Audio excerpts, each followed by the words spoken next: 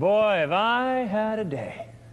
I mean, there's never been a day like this day. And I can say that categorically. There's never been a day like this day. In order for you to get a full feel for it, I've got to take you all the way back to the beginning. I started real early, long before the sun came up. I skipped breakfast. I've actually been skipping a lot of things lately. I've been skipping breakfast almost every day. I've been skipping dinner with the family. I've been skipping date night with my wife. I've been skipping all the kids' games. And yeah, I've been skipping church. But you know, the reason I'm skipping all this stuff is because I got this big project due at work.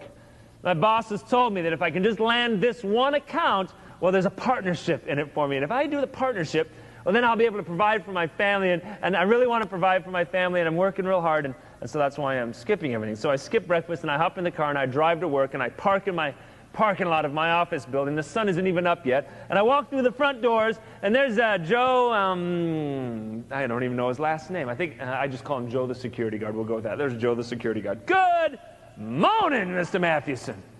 That's my name, by the way, Daniel Scott Mathewson. Good morning, Mr. Mathewson. Hey, good morning, Joe. The Lord been good to you today, Mr. Mathewson? Oh, yeah, the Lord's been fine to me today. I'm pushing floor 28, hoping this thing goes fast. As the doors open, he starts quoting scripture. Remember, Mr. Mathewson, that therefore there is no temptation that has seized you except that which is common to man. Oh, he's way too cheery for me this early in the morning. I get up to my office on the 28th floor. It's a corner office. It's pretty sweet. And in the office is Juanita Perez, my cleaning lady. I walked in. I said, Juanita, I've asked you time and time again, please be done in my office before I arrive. She said, oh, Mr. Mathewson, I'm trying. I really am, but I keep coming in earlier, but then you keep coming in earlier and earlier. I can't get here before you anymore. I'm sorry. I'll keep trying. Now, I'm a Christian, so I'm not going to tell her just to leave. I don't want to be mean. So I do the next best thing. I sit down at my desk, and I just start working, ignoring her. I don't even look at her. Just ignore her. I'm working away, and she's dusting away, trying to be quiet, and she comes over to my desk, and she takes the picture off my desk, and she sees my wife and my kids, and she said, oh, Mr. Mathewson, your children, they're so beautiful. Thank you, Juanita, thank you. And your wife, she was so nice to me last year at the company picnic. Oh, that's great, Juanita, whatever. She gets the hint, puts the picture back on my desk, and walks to the door, and she pauses at the door, and she looks back at me, and she says, Mr. Mathewson, you're a good man. Got a good family. I want you to know I pray for you all the time. Off she goes. Now I feel guilty, right? I mean, here I didn't even want to talk to her, and I find out she's praying, but there's no time to feel guilty because I've got this project due at 2, and I've got the rest of the morning to put it together. So I have one person that had different parts of the project assigned to them in my office after another, after another, after another, after another. By noon, it's all done. It's sitting on my desk. The front cover, 4-color glossy. Looks great. I realize I've got time to go grab a bite to eat. And so I hop in my car, and I'm starting to drive down the road towards this great Jewish deli that's just right near my office. As I'm just driving down the road, minding my own business, that's when it happened. Just like that. Jesus came back. I mean, I always learned in Bible class that one day Jesus was going to return, but the way they said it, one day, it sounded like it would be perpetually in the future. I didn't realize it would be one day like this day, but it was this day. And in an instant, I found myself walking into the halls of heaven. How do I describe it? You ever see one of those ticker tape parades in New York, you know, with all the confetti and people jumping up and down? That's what it looked like, except multiply it thousands of times. The joy and the celebration was unbelievable. I saw people I hadn't seen in years. I saw people who had died decades earlier that I had forgotten to miss. And we reacquainted ourselves with each other, and we talked, and we laughed, and we talked about old times. And, oh, it was absolutely exhausting. I saw a rock. I kind of excused myself from everyone else and thought, I'm going to go sit down over here and rest for a little bit. I was tired. It's been a big day. I sat down, and even though I was alone, at least I thought I was, I sensed like there was someone with me. But I couldn't find anyone, but I had this nagging sensation that someone was watching me, and finally I just said, hey, is there anybody out there? Is there someone there? And, oh, yeah, there was. Hello. Who or what are you? He said, my name's Uriel. I'm a heavenly messenger. You're an angel. Yes. Well, nice to meet you, Uriel. I've never met an angel before. Well, I've known you for a long time, Daniel. You know my name, of course. How do you know my name? I was assigned to you at the moment of conception to make sure you were all right. You're my guardian angel? Well, we don't use that terminology up here, Daniel. But you can call me that if you want. Wow. I ran over and I gave him a hug. How do I describe him? He was about 9 feet tall, and he just looked like a hollow person made out of light. He said, I'm here to take care of you and to show you heaven. I said, you are? He said, yeah. Well, teach me heaven. Teach me everything I can learn about heaven, please. And so he started to teach me about transportation in heaven. He said, Daniel, I can pick you up by your arms and I can fly around. And he did it. Oh, and when I got over my terror, I started to enjoy it. He set me down. He said, your eyes are different in heaven too. I said, how? He said, see that thing over there? It's about 5 miles away. Look at it and zoom in on it. And I looked at it and zoomed in on it, and I could see it as though it was right in front of my face. I had telephoto eyes, zoom lenses. They worked. He said, communication's different in heaven too. I said, how? He said, you don't have to verbally communicate. You don't? No. You can just think things to each other. I said, let's try it. And so I had a conversation with Uriel, just with our minds.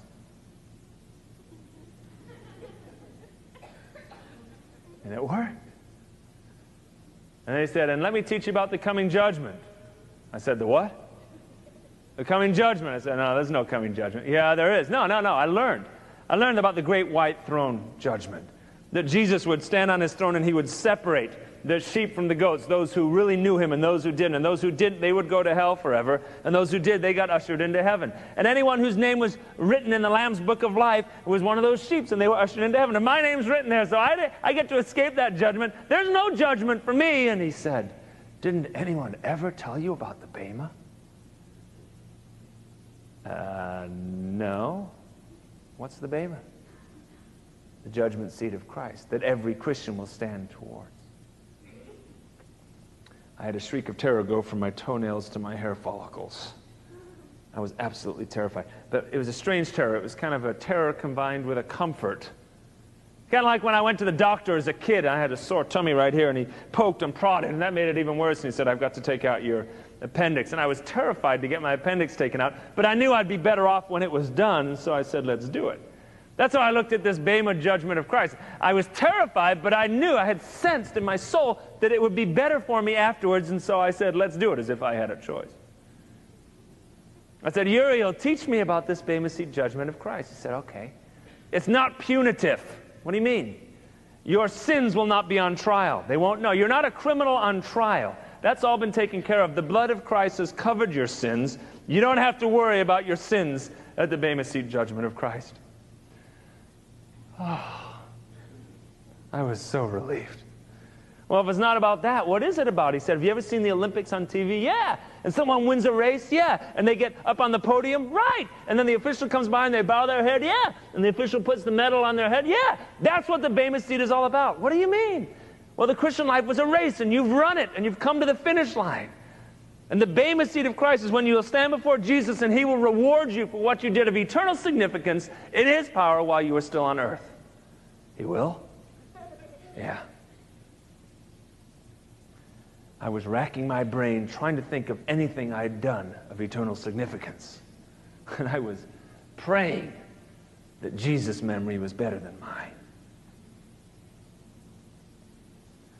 As we continued to talk about the Bema seat judgment, off in the distance, way in the distance, I heard a fanfare. Uriel, what's that?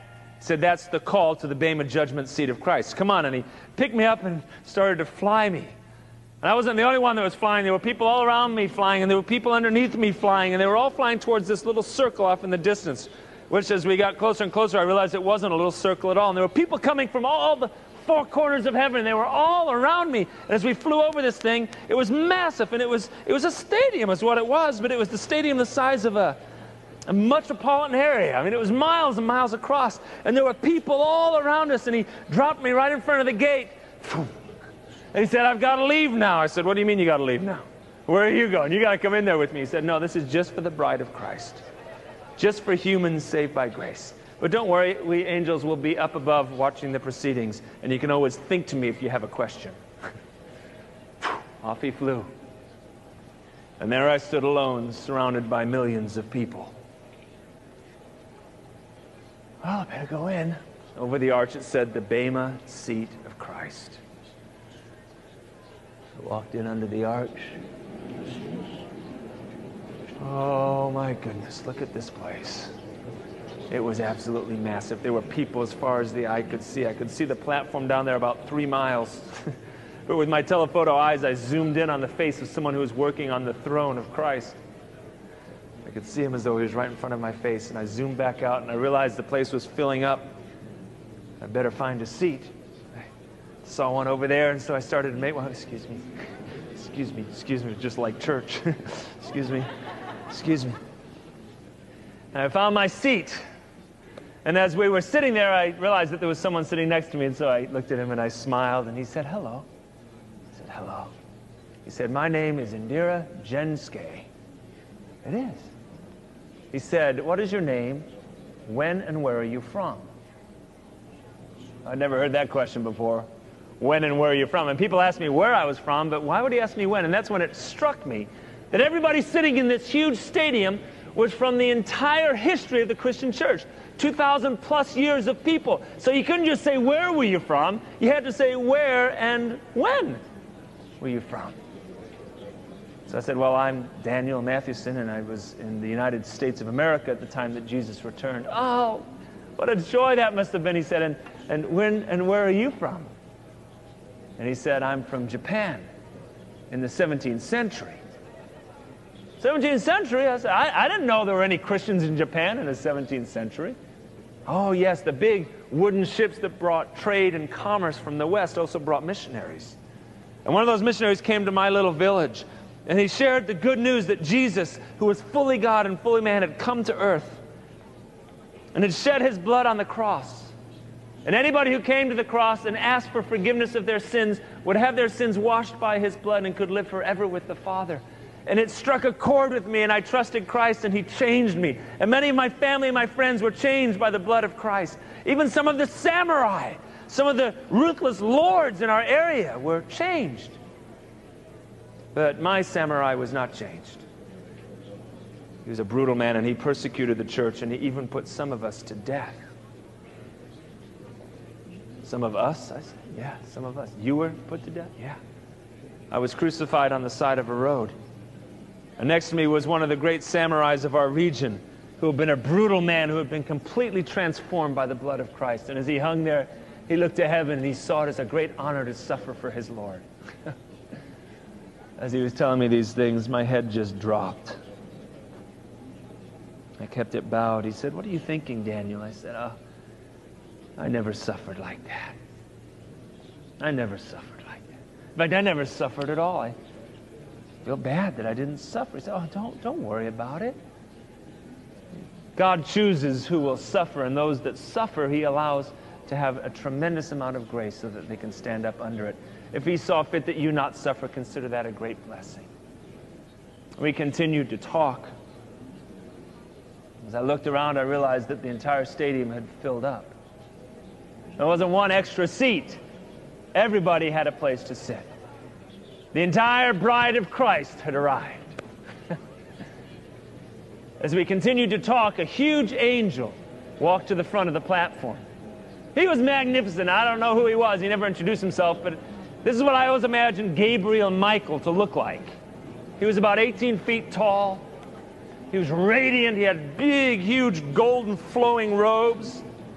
He had a face that was just bronze, and his eyes were huge and deep. His smile was warm and inviting, and he had a 15-foot-high staff in his hands. And he went to the front of the stage, and he pounded it on the platform 5 times.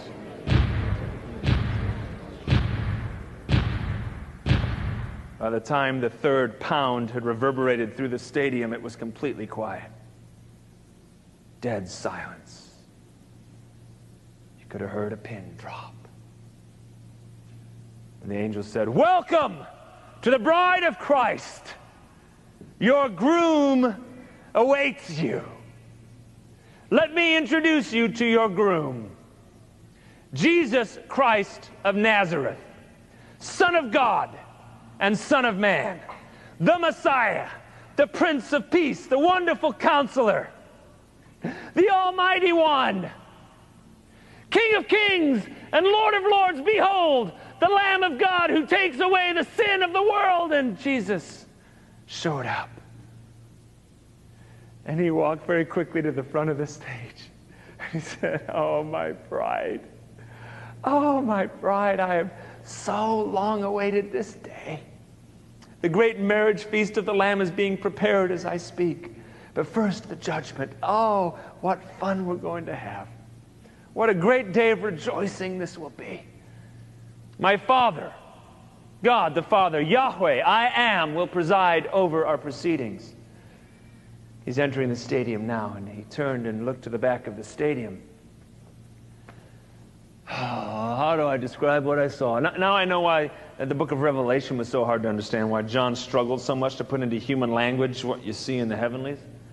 I don't know how I describe this. Let me give it a shot. Over the back of the stadium appeared a cube, if you will. This cube had on each corner of it some winged creatures. They looked like they were kind of half angels, half animals. And they were chanting, holy, holy, holy is the Lord God Almighty. Holy, holy, holy is the Lord God Almighty. Inside the cube were moving parts, and inside the moving parts were more moving parts. And there were colors that I'd never seen before. They were outside the human spectrum. And it all confused my senses. And as they ushered the presence of God into the stadium, I realized a misunderstanding I'd always have. I'd always assumed that God the Father kind of looked like Santa Claus with a big white beard and a cane like this. You know, he'd sit on his throne and he'd pat us on the head. But then I remembered from my Bible teachings that God the Father was an omnipresent spirit. And that what I was seeing here was just a partial manifestation of his incredible glory, his praise and his honor. The angels, the cherubim, and the seraphim on each corner of the cube continued to chant, holy, holy, holy is the Lord God Almighty. Holy, holy, holy is the Lord God Almighty. And we started to join in. Holy, holy, holy is the Lord God Almighty. And Jesus invited us to sing praises to the Father. And so we started to worship through song. Holy, holy, holy is the Lord God Almighty. We sang and we praised and we jumped and we clapped until we were exhausted. We eventually found our ways back to our seats. As I sat down, I found myself thinking, boy, you know, I never praised Jesus like that when I was back on earth.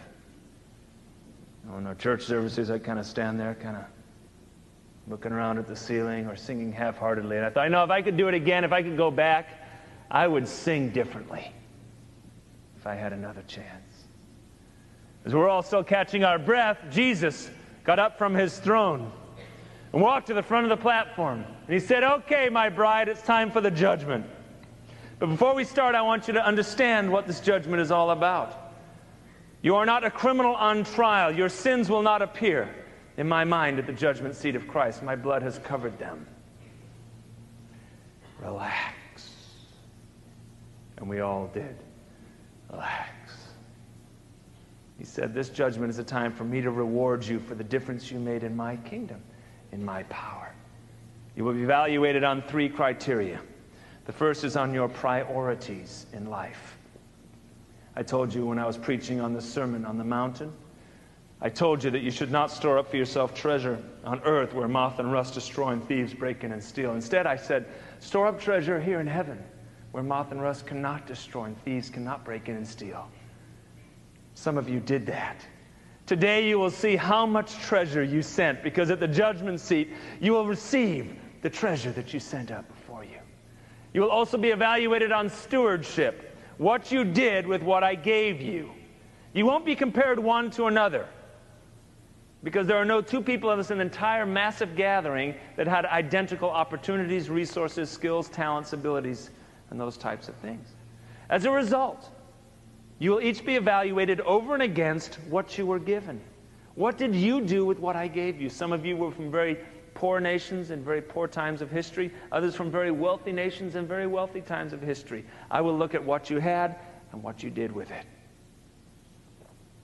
You'll also be evaluated on your motives. I told you in Scripture that mankind looks at outward appearance, but I look at the heart.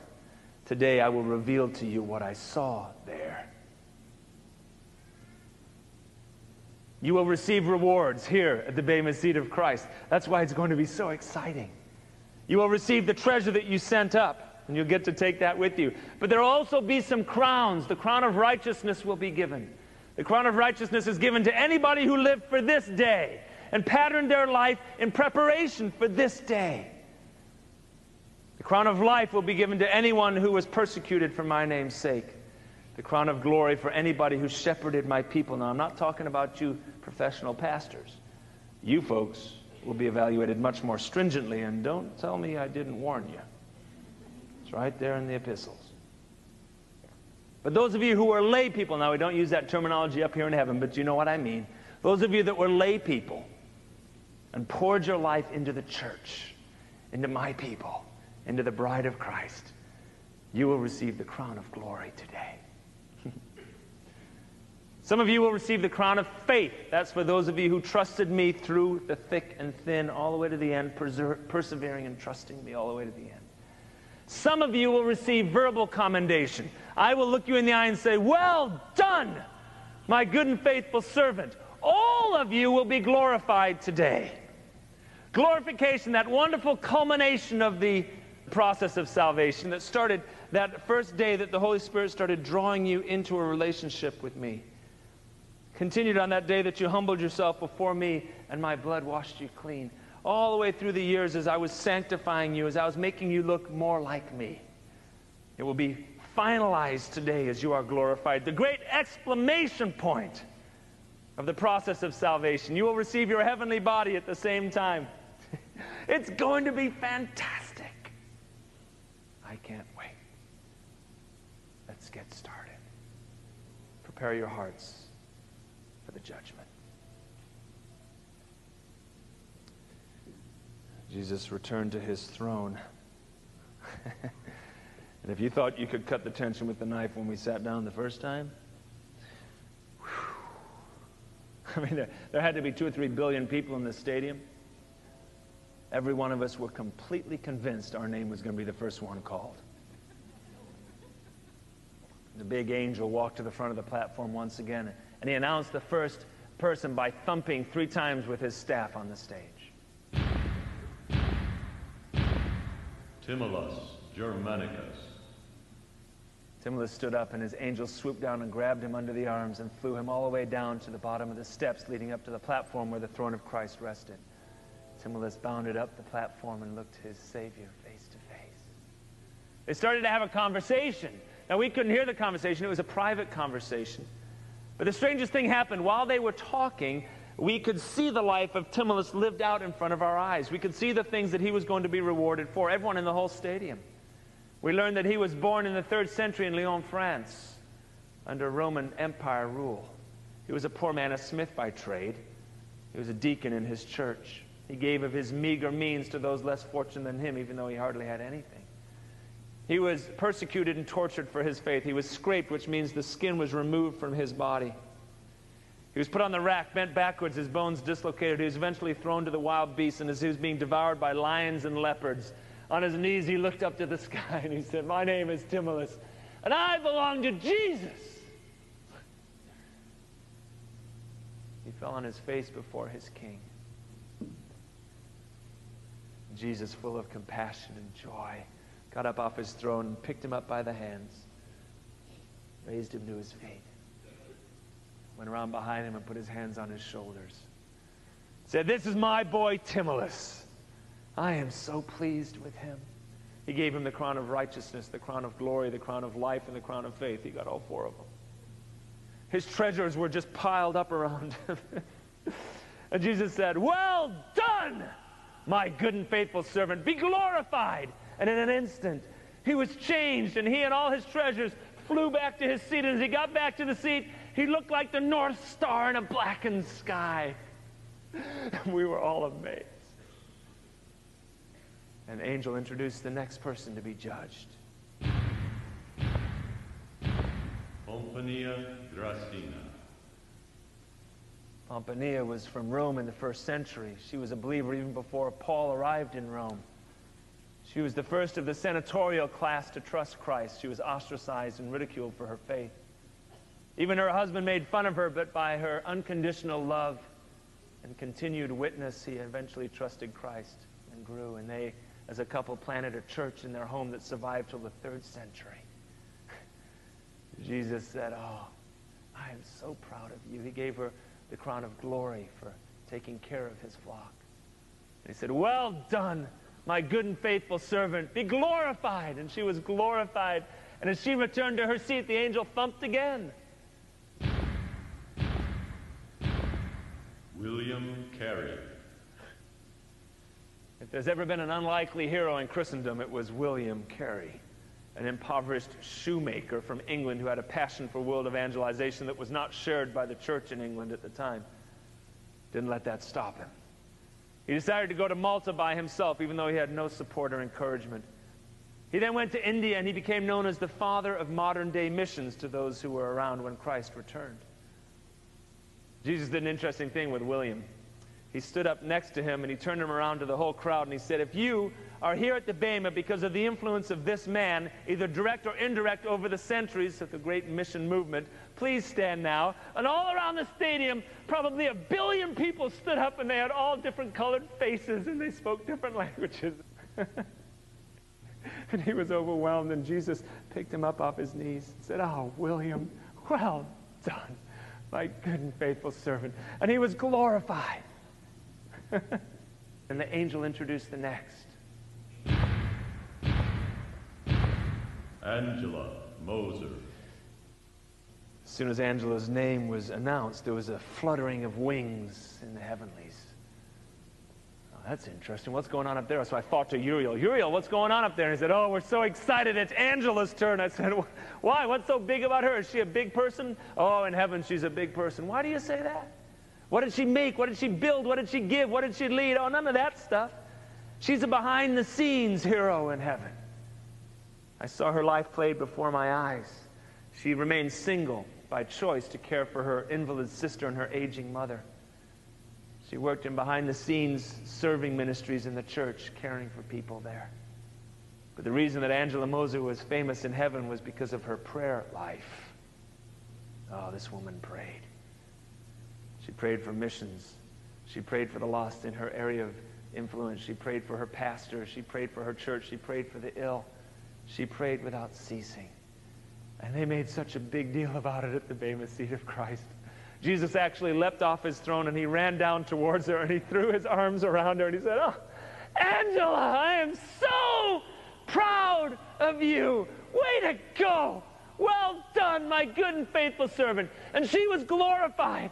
And when she was, we all noticed that she was glorified more magnificently than anyone, even William Carey, that had gone before her. And as she made it back to her seat, she lit up that whole portion of the stadium.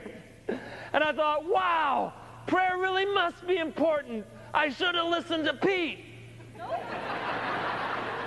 He told me, he preached on it, and I didn't listen. I thought, if I could go back and do it again, I'd pray more. Because at the Bema seat of Christ, prayer makes all the difference in heaven. The angel introduced the next person to be judged. Joseph Ray Robinson. Joseph was born in the South during the Depression. Not a good place to be for an African-American gentleman. He was not allowed to go to school, and so he had to work bit jobs to pay the food bills for his 8 children. He drove limousines, he delivered papers, he shined shoes, he worked as a security guard in a high-rise office complex.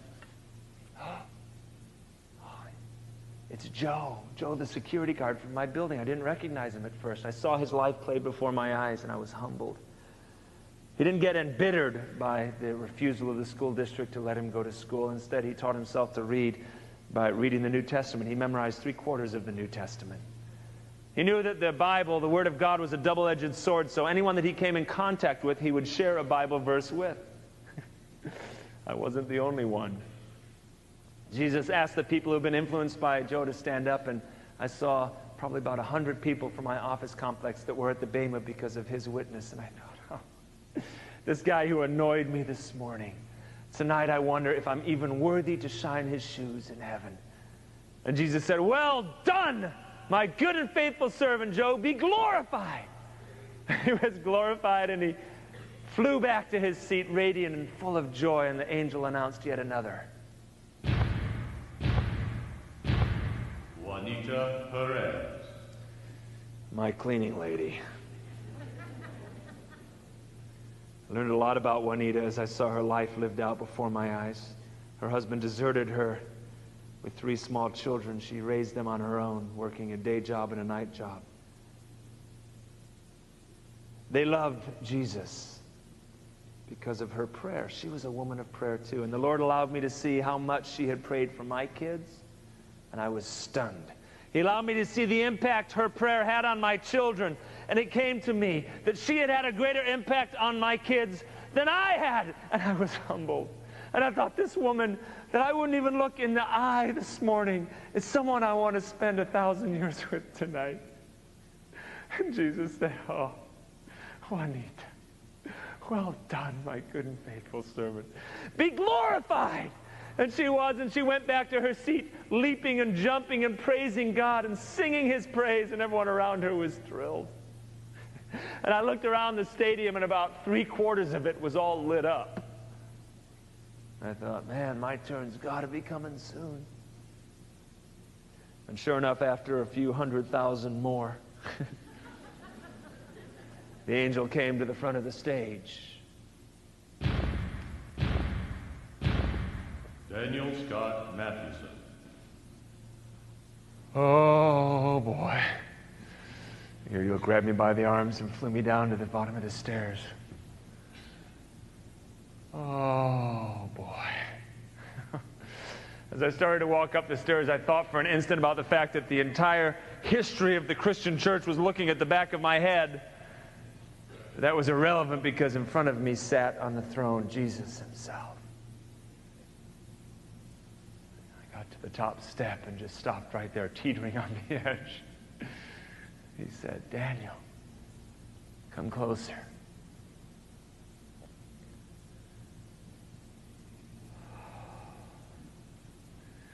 We had a conversation. It was the conversation I'd seen other people have with Jesus millions of times, but now I knew the content of that conversation. Jesus said, Daniel, I want you to understand the judgment fully before we start. You need to know the purpose of the judgment. It's not to deal with your sins. Your sins have been dealt with. You know that, don't you? Yeah, I do. My blood has covered your sins. This judgment has nothing to do with your sin. This judgment is all about your stewardship. What you did with the things that I entrusted to you for my purposes. Daniel, you were given 37 years of time. 25 after your conversion. We'll evaluate what you did with that time. You were given financial resources. You were given spiritual gifts. 2, actually. You were given the gift of teaching and the gift of encouragement. We'll evaluate what you did for my church with those gifts. You were given talents and treasures. You were given a family and a background and a heritage. We'll take all those things, we'll put them all together, and we'll see what you did with all that for me. Do you understand? I said, yeah. Yeah, I understand. He said, Daniel, sometimes people ask me questions when they get to this point. One of the questions I hear all the time is, why are we doing the judgment today? I mean, why didn't you give us rewards back when we were on earth? And my response to that is, I did. You were so busy you didn't notice. Either that or you attributed the rewards to your own efforts and missed them altogether. But the reason that we do the majority of the rewards today is because before this day, it's impossible to know the full impact of your activity. You see, when you impact someone's life, then they go and they impact other people's lives, and then those people go and impact other people's lives, and it's like a web going out, and you will get credit all the way down the line here at the Bema Seat of Christ. Wow. As he was telling me this, I couldn't help but think of D.L. Moody, a man who'd lived a couple hundred years before me. His judgment had been just before mine. D.L. Moody was a great evangelist, led lots of people to Christ, and he got credit for those things. But he started a little Bible study that grew into a school, and that school grew into a big school called Moody Bible Institute. And I watched with amazement as I saw in his judgment, he received partial credit for everybody who was trained at Moody Bible Institute here at the Bema. And then those people, when they went out and impacted people, like my youth pastor from my church back in Dallas and his wife, they were Moody trained. And they came and they influenced kids in our church, and then those kids influenced others. And Moody got credit for all these people hundreds of years after he died. Jesus said, "Today I can tell you the full impact of your work in my name, Daniel." And I said, "I'm looking forward to seeing what it looked like, Jesus." He said, "Let me explain the process." That's when he took me to a Bible passage, actually. One found in 1 Corinthians 3 in our Bibles back on earth. He said, "Daniel, your life is like a house. It was built on the foundation of me the day that you trusted me for salvation when you were 12 years old.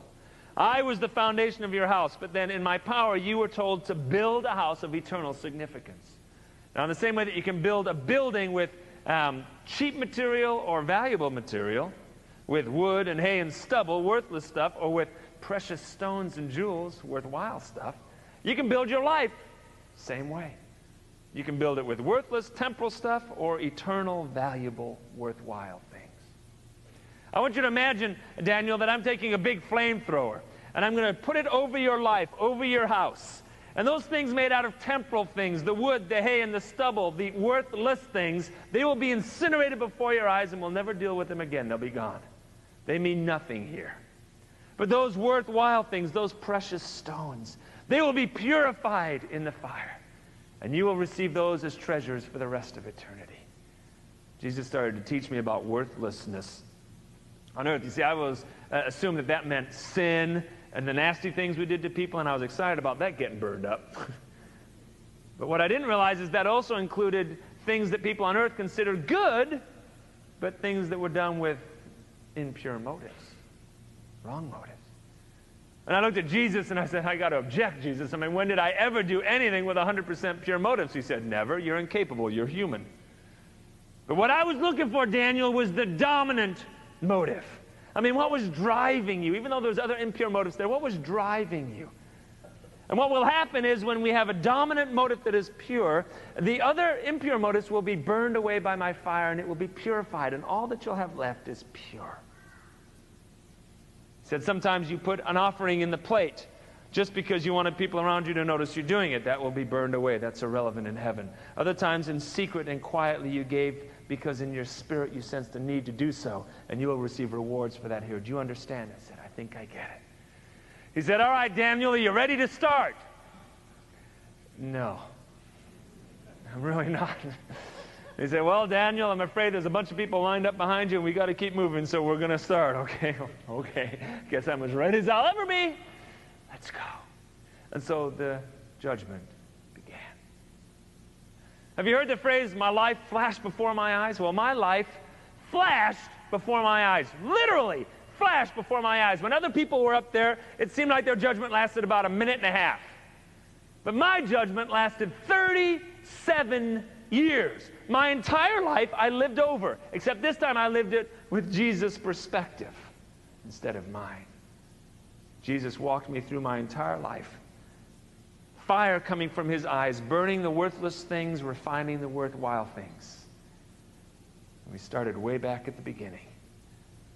Saw my parents bringing me home from the hospital, the joy that they found in their little one-bedroom apartment in this little bundle of joy. And then my toddler years and my preschool years and my elementary years. And as the years went by, I noticed the eyes of Christ incinerating it all. All of it was wood, hay, and stubble, completely worthless as far as eternity was concerned. I wasn't a Christian yet. I couldn't do anything of eternal significance. One of the major motifs of those years was sin. I mean, as I watched myself, I was stunned by how selfish I was, my horrific self-centeredness. It was me, me, me, all about me, all the time. And as I was cowering away from my sin as it was being burned in front of my eyes, I glanced up at Jesus and I noticed something amazing. His demeanor hadn't changed at all. His eyes were still full of compassion and his smile radiant.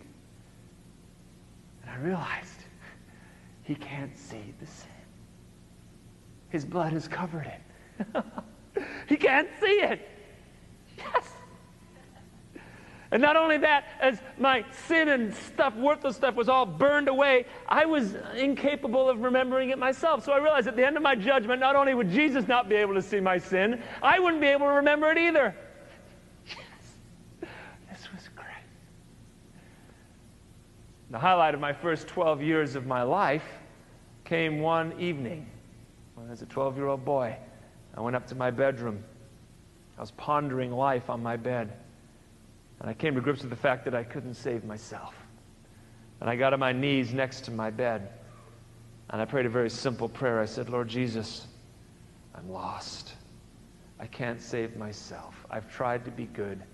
I can't be good enough for you. Save me, I pray. Jesus, thank you for dying on the cross for my sin. Thank you for shedding your blood for me. Wash me with your blood. Cleanse me, I pray. Come and live inside me and change me. Enable me to live for you and for your purposes. I prayed this simple prayer as a 12-year-old boy. And here from the Bema seat, I could see my soul turning from black to white. I could see my soul going from death to life. I could see the Holy Spirit coming and living inside me, and I was amazed at the incredible transformation that took place in that moment. And I looked back at Jesus, and his eyes were full of tears, and he said, oh, Dad, I love you so much. Thank you for trusting me. Thank you for saying yes to me. And I said, oh no, Jesus, thank you for dying on the cross. And we thanked each other back and forth and had a precious moment. Jesus said, all right, Daniel, now we can get down to business. Now you have the Holy Spirit living within you. You are now capable of doing something of eternal significance. You've got 25 years left in your life. Everything up until this point has been burned away, but now there's a chance of doing some eternal good. Let's see what we see. And we headed off into my post-conversion years. Now, I don't have 25 years with you this morning. So what I've got to do is I've got to summarize a little bit for you. And here's how I'm going to summarize. I'm going to share with you 3 things that I noticed over those 25 years. 3 observations, 3 lessons that were very powerfully brought home to me as Jesus walked through my life. The first one is that Jesus and what Jesus thinks needs to be paramount. What Jesus thinks about me needs to be more important than what anyone else thinks about me. Now, that's very easy to say here at the Bema seat, but that's not the way I lived on earth. See, I had this problem. I wanted people to like me. I was a pleaser. I wanted to fit in with the in crowd, no matter who that happened to be, no matter how old I was. As a result, I made some poor choices and poor decisions to get the in crowd to like me, never once inquiring what Jesus thought. One example happened shortly after I was saved. As a 12-year-old, I was playing on the jungle gym with my buddy Jimmy, and we were swinging around, and we were having a great time. And all of a sudden, some of the kids from the in-group came over. And they were older than us, and they said, hey, you want to play baseball? And I looked at Jimmy, yeah, we'd love to play baseball. And they said, well, we don't want Jimmy. We've just got room for one. We want you, Daniel. Do you want to play? I looked at Jimmy, and he said, it's okay. Go ahead and play. I'll be fine. Really? You're sure? You don't mind? Okay, thanks. And off I went, running off with my new friends. Never looked back at Jimmy, but here from the Bema seat, I could see his heart crumbling. And I looked at Jesus, and Jesus wasn't watching me running off with my friends. He was focused on the broken heart. And I realized I never asked Jesus what he thought. Didn't even think of it. I just ran off with the guys who I thought were more important. This pattern continued into my adolescent years. I had all the wars with my dad.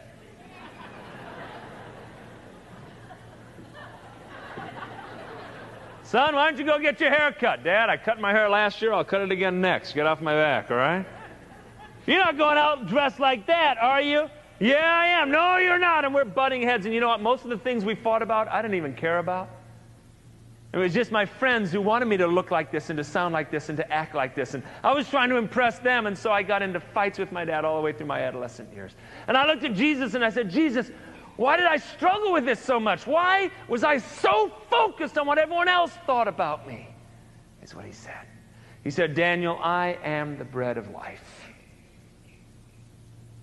If you would have feasted on me, you would have never gone hungry. Only I satisfy.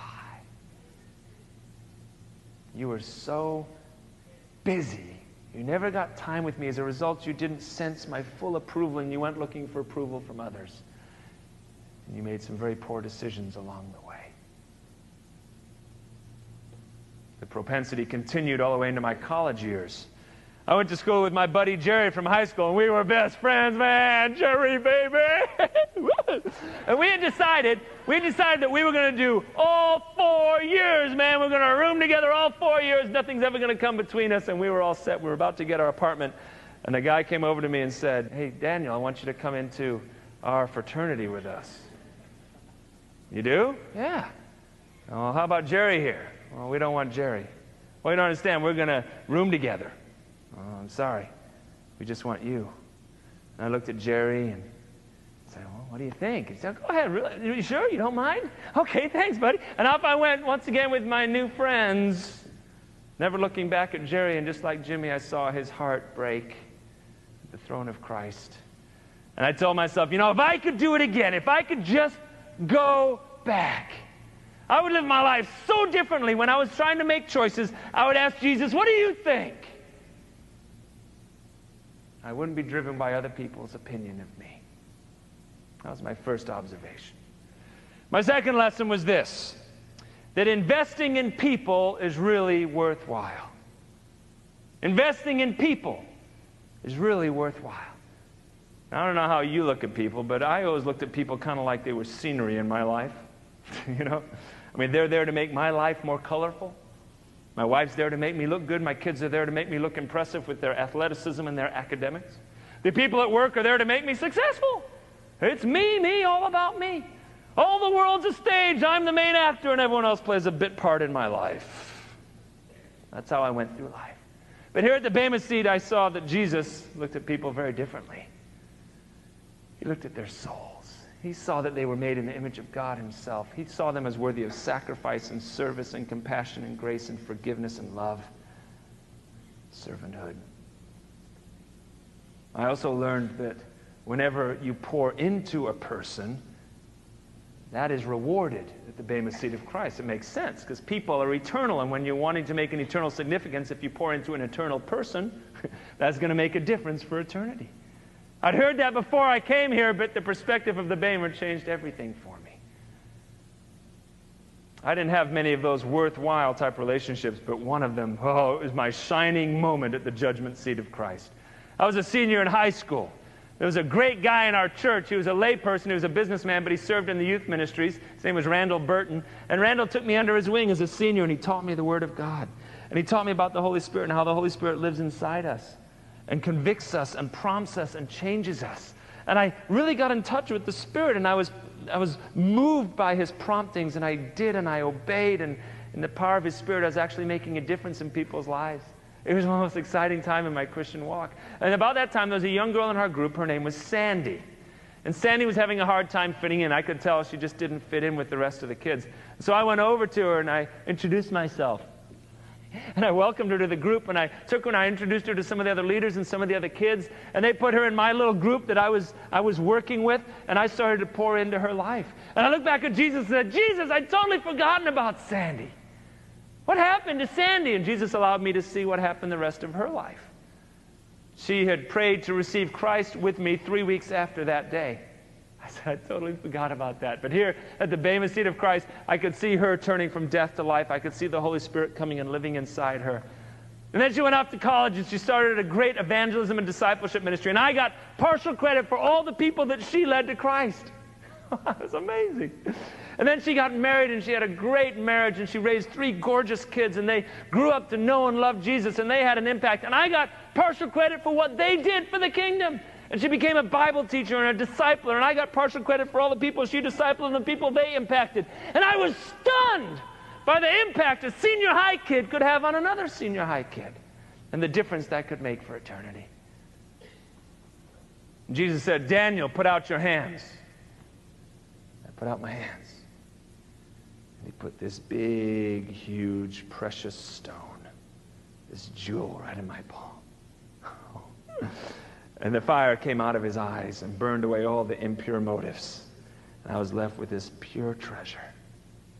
And he said, way to go, Daniel, for pouring your life into Sandy. A treasure for all of eternity will be yours. Oh, investing in people is a worthwhile investment. The problem in my life was that those types of investments were few and far between.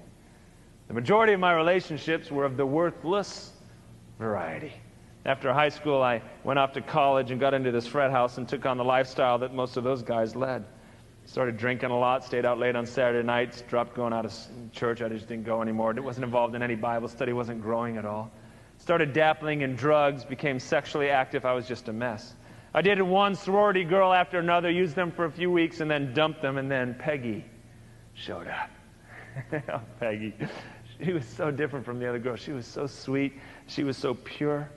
She was not sexually active. She wasn't a drinker. She wasn't an abuser of substances. And I loved that purity. It really was attractive to me. And we dated for a while, but it didn't take me long to corrupt her at all. And the more time we spent together, the more she became like me. And we started to fight, and we got angry with each other. And eventually we broke up, never to see each other again. I was looking for a rock to crawl under. There weren't any on the throne of Christ. Jesus, whatever happened to Peggy? Oh, he said she was married 3 times. Her first 2 husbands abused her. The third one deserted her. I hung my head. He said, what are you thinking? I said, it's my fault.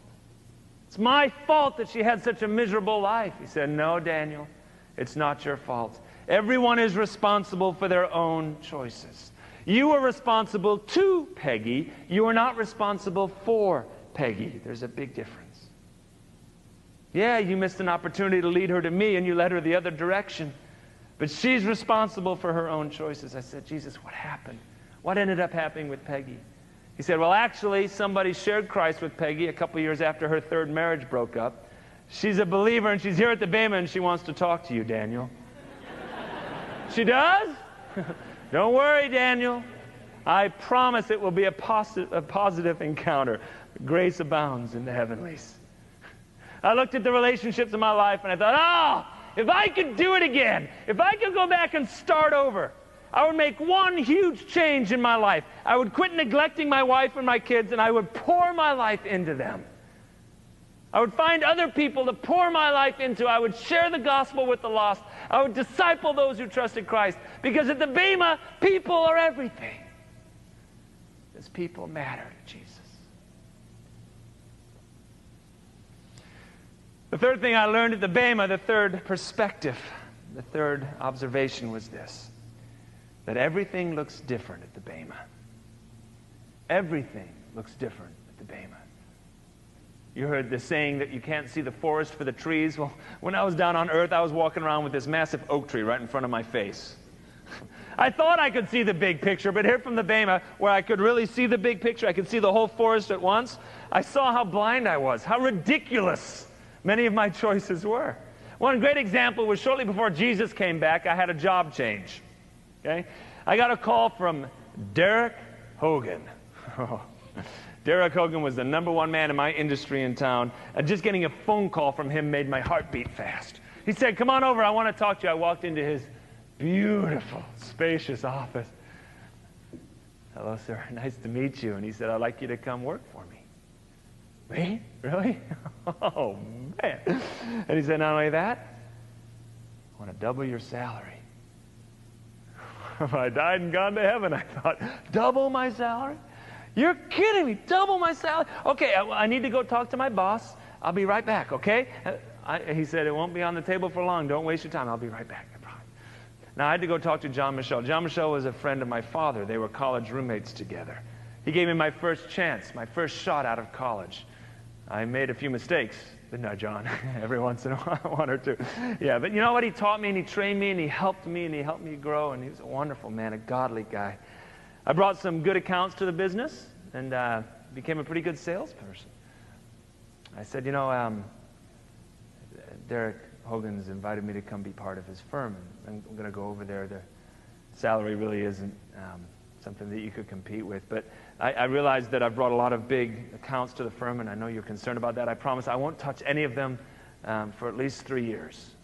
Okay, can we shake on that? Okay, thank you. Good. Thank you for all you've done for me. I really appreciated you. And hey, I'm here! I'm all yours. And as soon as I got over to Hogansdale, his demeanor completely changed. He started to tell me what all the requirements would be. He set the quota way up here and said, go reach it. And I did, because I was pretty good. I worked harder and harder and harder. Worked harder and harder and harder. Started skipping my family, neglecting my wife and kids more and more and more. But I was really making it now. I went up 2 house sizes in a year and a half.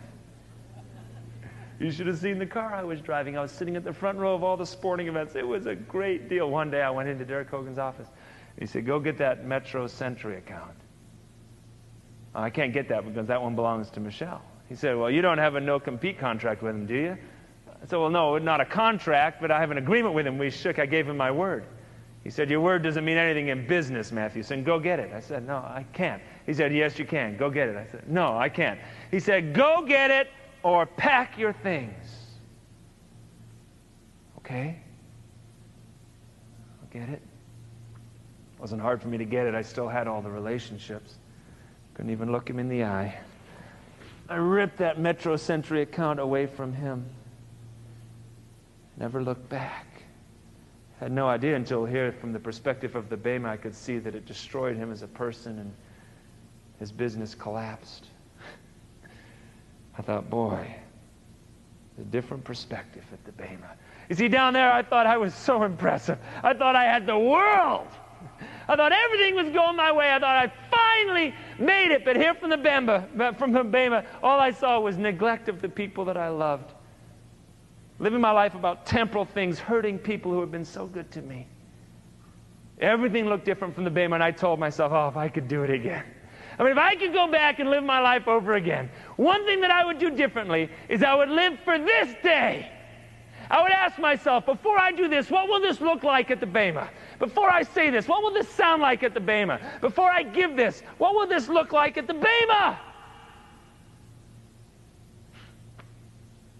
Oh, if I could do it again.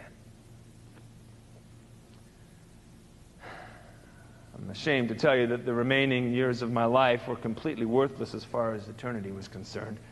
Wood, hay, and stubble just burned away before my eyes because I was so consumed with work. I made no effort at all for eternal things. Jesus came back in my life, and here I was. And Jesus said, okay, we're done. We finished with your judgment. It's time for the summary. I'm ready. Jesus said, Daniel Scott Matthewson. And when he said this, everyone in the whole place could hear. So now everyone was going to hear the summary of my judgment. I said, yes. He said, you were given financial resources beyond most people's wildest dreams. You probably didn't know this. You weren't aware of this. But you were in the top 1% of wealth of all of human history. I had no idea. Yeah, you were. Wow. He said, you squandered the majority of it on yourself. You gave very little for my kingdom purposes. As a result, you sent very little treasure ahead, and you have very little to celebrate at the Bema seat of Christ regarding your financial stewardship. Yes, Jesus. He said you had the spiritual gift of teaching. You never taught anyone. You had the spiritual gift of encouragement. You rarely encouraged anyone, unless it was self-serving encouragement.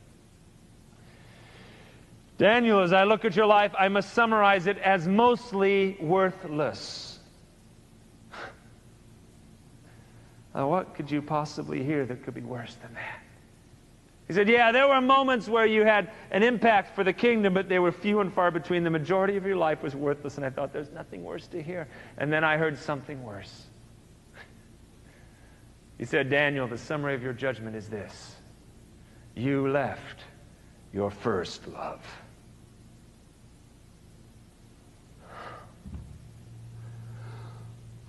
My legs gave way. I could barely breathe. I thought I'll never be able to get back on my feet again. It was true. I mean, it was completely true. I'd trusted him for salvation, and then I'd thrown him away. I'd neglected him. I dragged him around like a pet on a leash.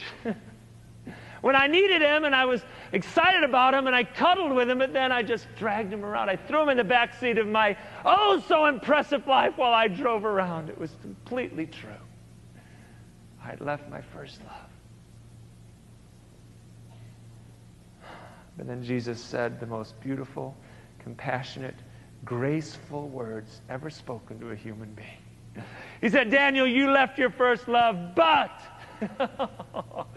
your first love never left you.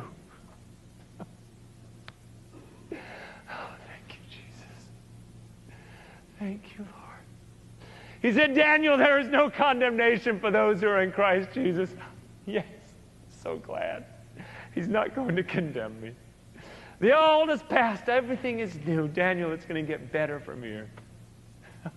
There were tears rolling down my cheeks, which confused me a little because I had always thought the Bible taught that there's no crying in heaven.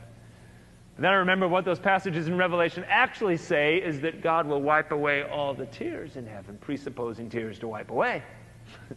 Well, here are my tears. Tears of regret and disappointment, shame. Jesus did it for me. He got up off his throne and he walked down to me. He wiped away my tears. And I never cried again. Never.